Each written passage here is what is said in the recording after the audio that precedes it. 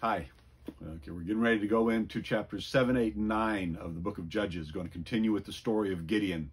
It's interesting now that we're going to actually go through Gideon selecting his 300 men and sending people home, and we all know that story. I've always wondered maybe if Gideon hadn't been so picky about making God prove to him that he was going to be with Gideon and he was going to give him the battle, if he wouldn't have just let him take the army and go defeat them.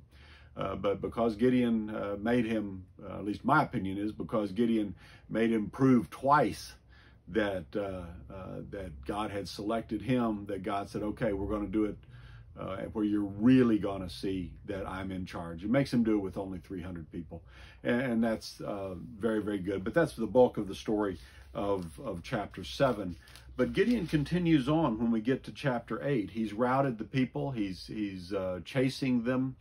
There's two more kings of the Midianites that he wants to catch, and he's chasing through them. A guy named Zebah and Zalmunna, and they really don't play a big part in the story. It's really more the chase. And I want you to look at something. Gideon gets over and crosses the Jordan and gets to a city called Succoth. And there he says, we're tired, we need some help. We're chasing these two guys, and the rulers of the city won't help him. And I think it's interesting to see, we're going to see also the Ephraimites are questioning why he didn't call on them. And you're starting to see some conflicts develop between the tribes. And as we get to the end of the book, we're going to find out that that's because there is no king. There's no unifying force. God intended for him to be the unifying force.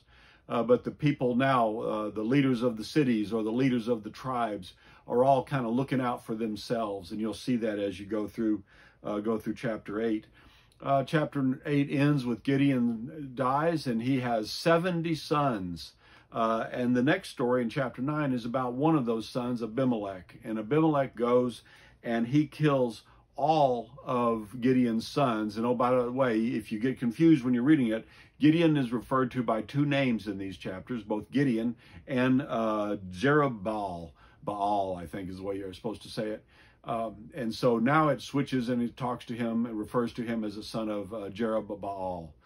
And he kills all of them but the youngest son. And then he goes into the city of Shechem and he gets the people at Shechem to believe that he's in charge and all this stuff. And so the youngest son stands on a hillside and he hollers down and says, you know, you're following the wrong guy. Look what he did to my dad and my dad's family and all this stuff. And then you have this battle back and forth between the youngest and the oldest son, and ultimately ends up with both of them dying. And it is just a continuation of the fact that once you have started down this path of violence, that violence continues to grow.